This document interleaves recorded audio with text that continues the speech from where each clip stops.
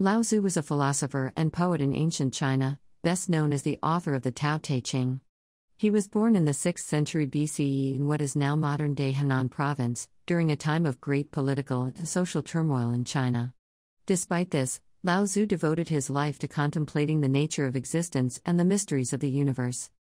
According to legend, Lao Tzu was a record-keeper at the Zhou dynasty court who, upon reaching old age, decided to leave and live a solitary life in the West.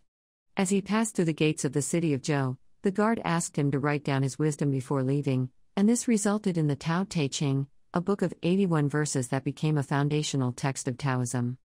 In the Tao Te Ching, Lao Tzu taught that the Tao, or the Way, was the source of all creation and that individuals could find happiness and harmony by aligning themselves with it.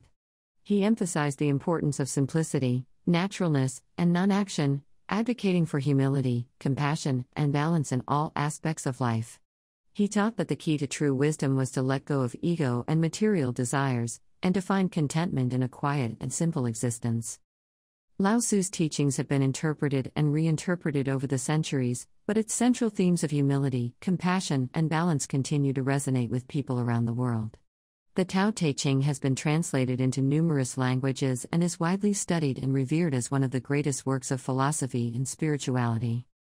In addition to his teachings, Lao Tzu is also remembered for his life of solitude and seclusion.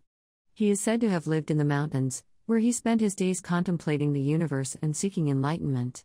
Despite his reclusive lifestyle, his wisdom and teachings continue to be a source of inspiration for people all over the world, who look to Lao Tzu's philosophy for guidance on how to live a meaningful and fulfilling life.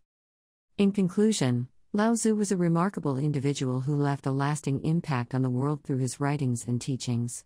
Despite the many centuries that have passed since his time, his philosophy continues to inspire and guide people on their own journeys towards understanding and wisdom.